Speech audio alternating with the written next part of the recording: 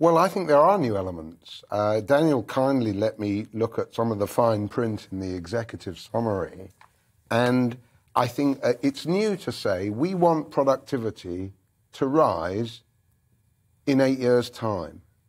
That is a diminution of goals and ambitions such as I have not encountered before. We are also told that public investment will go up 40% in areas outside the Greater South East.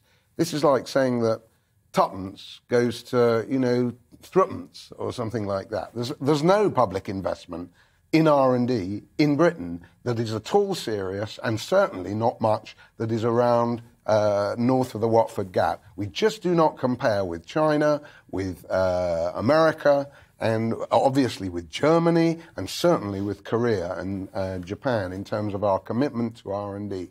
So it's just a smokescreen. I do agree that the healthy life expectancy going up by 5 years by 2035, that's a noble goal. And it's interesting that they do not make that a geographical question.